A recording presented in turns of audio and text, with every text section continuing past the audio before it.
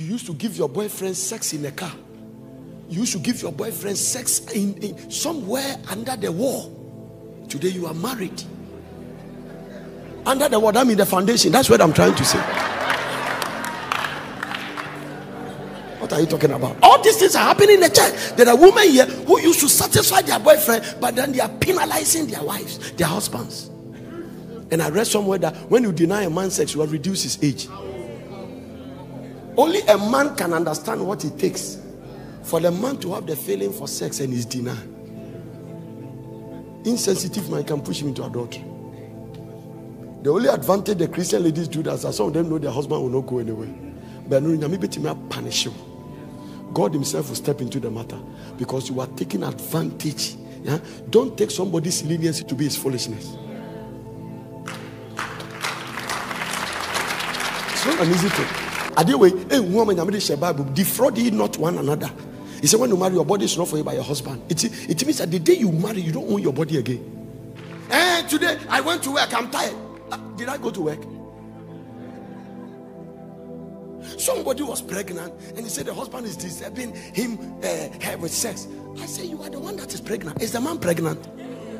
There is nowhere the Bible says when you are pregnant you can't have sex. So the 9 months you are pregnant, where should your husband go?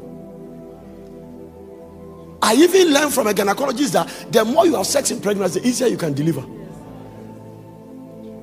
Some of you ladies that you have never given birth, but you say yes. There's a lady that say yes, and so on that.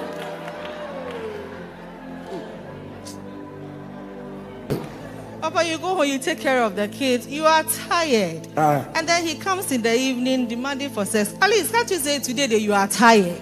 So we should reschedule it another time.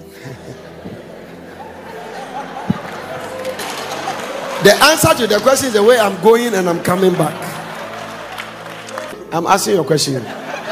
If I go New Living Translation, the husband should fulfill his wife's sexual needs, and the wife should fulfill her husband's needs, both of them sexual. The wife gives authority over her body to her husband, and the husband gives authority over his body to his wife. And God knows that you have gone through stress. Do not deprive each other of sexual relationship, irrespective of the stress. It is not there. The stress is not there.